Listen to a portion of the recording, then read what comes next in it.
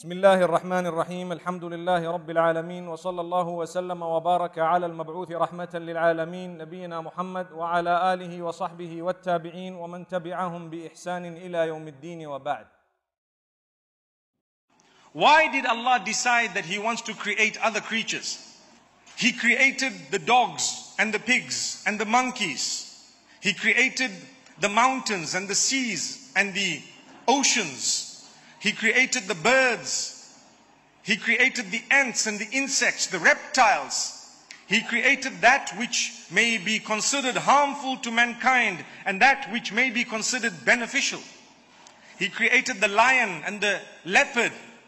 He created all these creatures, and not only did He create them, but at the time of the Prophet Noah, when he was instructed to build the ark, he was instructed together with mankind to take with him two of all the other creatures that the Almighty had made. So Allah wanted to preserve these creatures. From among them, there are those that are harmful to us. We are scared of them. If we had to see a loose lion, wild, running here right now, we would all perhaps try to rush out of this place, causing a stampede.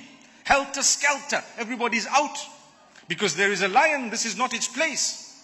But we will pay money to see the same lion in a different place. We will pay. And behind a fence, we will even tease the lion. We will make a face, make a sound. And we are warned, don't do that. But this is what we do. So we end up looking at these animals that would have been harmful with the eye of goodness and even the eye of love. How many of us have seen a lion or a lioness or a cub and we say, wow, how cute, how nice, ooh, how beautiful, what a sight, quickly take a picture, take a picture. We say that, don't we? But that's a lion. We are taught that the life that was given to that lion was given by the same giver of your life. Don't forget that. Whoever gave you life, gave that lion the life. We forget that. Subhanallah. So the Almighty created all these creatures. If He wanted, He didn't need to do that. He could have just made mankind. That's it. But Allah says, no. I want you to understand that I am the giver of life. I will give life to whomsoever I wish and to whatsoever I want to give life to. I have given life to the animals. I've given life even to the plants. We see the plantation here. Who is the giver of the life? It's Allah. And this is why we are Muslims. We are taught that you cannot take the life away of the animals in a destructive way. No, I cannot just say, okay, I'm going to shoot all the lions. No, as a Muslim, you're not allowed to do that. Yes, if it was harming you, it came for you, it was attacking you, you have the right to defend yourself. Perhaps you might even take its life away at that juncture, but there was a need for it, and you did it in the most humane way. It was unavoidable. That is to do with an animal. The Almighty has asked us to be respectful towards the creatures that He has given life to.